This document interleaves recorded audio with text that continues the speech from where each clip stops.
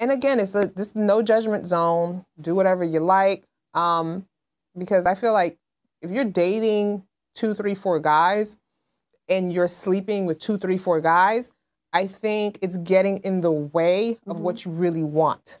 But can you really build a connection with one of the guys when you're dating? Like, I don't know how somebody would be able to do that. Like, how would you be able to build a connection? First of all, if you're sleeping, let's say you're dating three guys, but you're sleeping with one. To me, you have the most emotional connection with that guy. So if you're sleeping with him, you might as well just forget about the other two. Forget about the other guys. So, like, if you're gonna date, in my opinion, if you're gonna date multiple men, do not sleep with them because it's going to like blur your vision. Get to know what you like. Like she said, get to know who you like and what you like.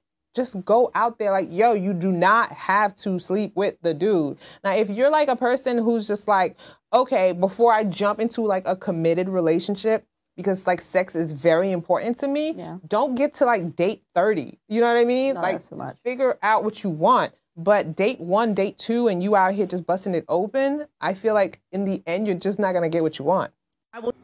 I actually like this idea. Works well for women. But I'm going to tell you what this sounds like and how it doesn't work out for me. You know how you got high school athletes being recruited from college?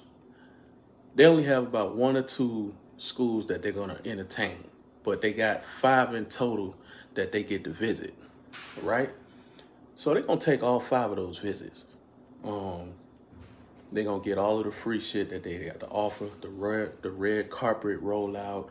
They're going to get the big steak dinners, the campus tour, you know, the free merchandise. You know, they may get to smash a college student in the process, whatever the case. Coach is going to make them all these promises, whatever the case.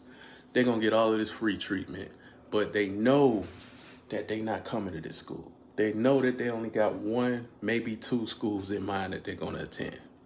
But they're going to take all the visits anyway and get all the free shit. This is pretty much what she's saying to do with men.